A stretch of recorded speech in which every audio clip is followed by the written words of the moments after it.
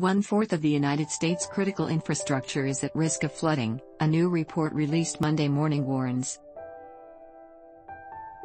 The report pinpoints the nation's flood risk to critical infrastructure, such as utilities, airports, ports and emergency services like police, fire, and hospitals, in addition to residential properties, commercial properties, streets and local roads, and social infrastructure like schools and government. First Street Foundation is a Brooklyn-based nonprofit research and technology group that works to define America's flood risk. The report, titled the Third National Flood Risk Assessment, Infrastructure on the Brink, took into account all types of floods, including slow-motion river flooding, fast-moving flash flooding, along with coastal flooding and storm surge from the ocean.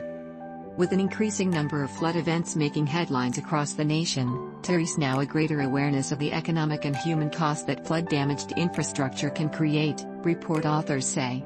As we saw a few weeks ago following the devastation of Hurricane Ida, our nation's infrastructure.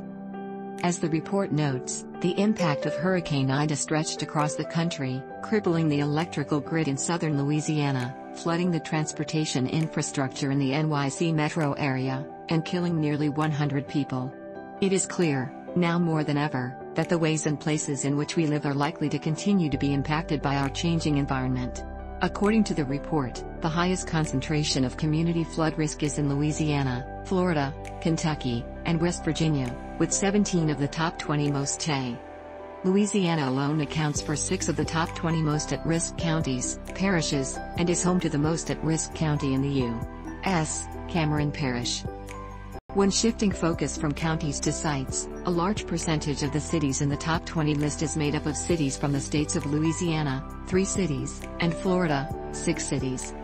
Among those cities, the major population centers of New Orleans, ranked 2nd, Miami, 8th, St. Petersburg, Florida, 12th, and Tampa, 14th, all rank highly in the most at-risk cities list.